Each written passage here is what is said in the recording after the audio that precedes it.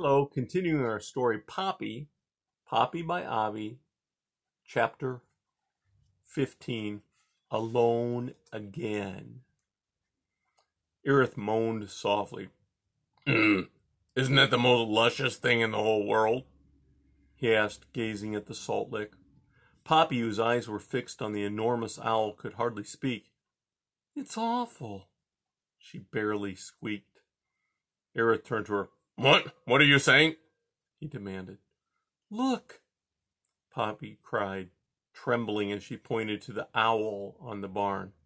Irith turned, looked. Never noticed that before. He grunted. In wonder, Poppy murmured, Mr. Oakex is only half that size. Irith shrugged, then went back to gazing at the salt. Well, girl, he said, have you figured out how you're going to get that salt for me?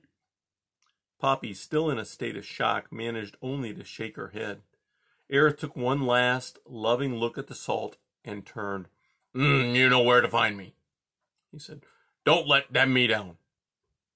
With that, he began to waddle away. Irith, Poppy cried, her fearful trance broken. Wait! The porcupine peered around peevishly. What now? He grumbled.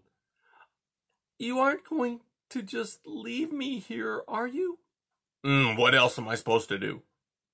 Help me? Poppy said in a small voice. Poppy, we made a deal. I'd get you here. You'd get me the salt. I've done my part. Now do yours. But... No buts, Irith snapped, lashing his tail in irritation. Poppy backed up. I'm going home now, but I'll be waiting. With a final glare, he said, Keep your promise, furball, and marched off.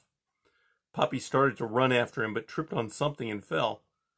When she got up, Irith had disappeared among the corn. An unhappy Poppy dusted herself off.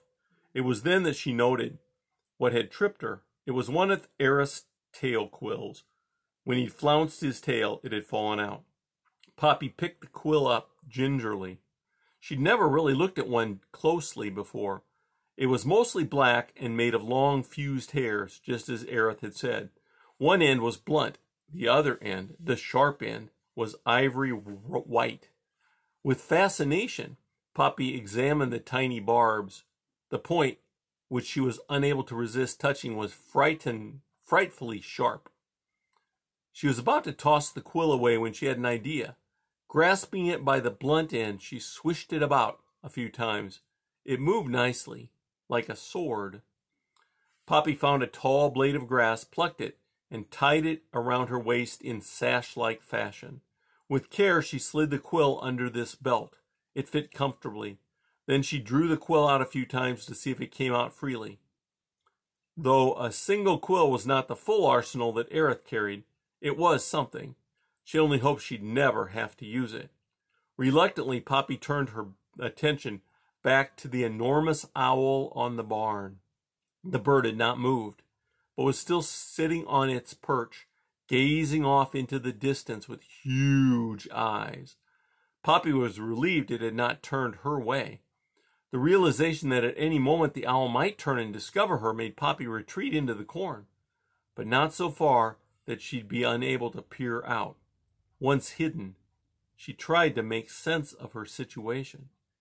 It was all very well to have reached Newhouse, but now that she'd arrived, she still had no real clue to why Mr. Oakex would not permit them to move here. All she had seen was this huge owl. Could his reason have something to do with that? Poppy tried to think it through.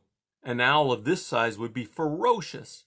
Perhaps Mr. Oakex was worried that this bird would steal his food. It certainly would eat a lot. The truth was, and Poppy forced herself to acknowledge it, this huge owl made moving here impossible. Mr. Oakex was bad enough. This owl looked twice as bad. Then Poppy had a new thought. Was Mr. Oakex really trying to protect her family? Had she been wrong about him all along? But then, perhaps, this owl was not really living here at Newhouse. Simply because she was seeing it now proved nothing. It could be passing through, perhaps just spending the night.